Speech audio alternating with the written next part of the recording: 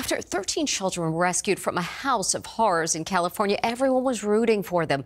Now comes troubling news that 6 of the Turpin children have filed a lawsuit claiming they were abused all over again in foster care.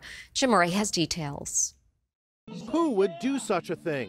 6 of the youngest Turpin children who survived being tortured by their biological parents now say they've been abused by their foster parents. How's it possible to save kids from one abusive home and then put them in another abusive home? You know, that's the million-dollar question here. Attorney Carly Sanchez is representing some of the Turpin children.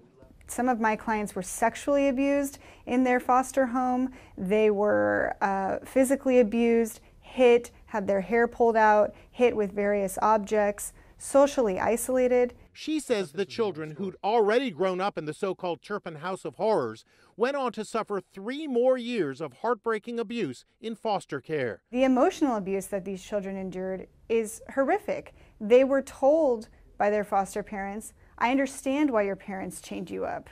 I would have done the same thing." When they went to their foster parents expressing depression, their foster parents gave them ideas about how they might successfully commit suicide. Some of the claims of abuse also focus around food. They were forced to eat food that was covered in mold. They were forced to eat all of the food on their plates, regardless of how hungry they were. And they were forced to eat all the food on their plates to the point where some of them threw up.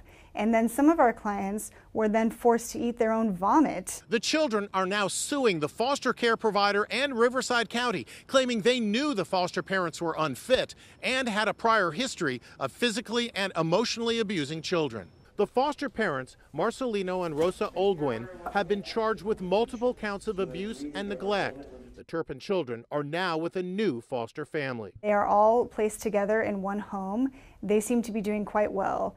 The foster parents and their adult daughter have pled not guilty to child abuse charges. The foster care agency in Riverside County said they're not able to comment on the specific abuse allegation.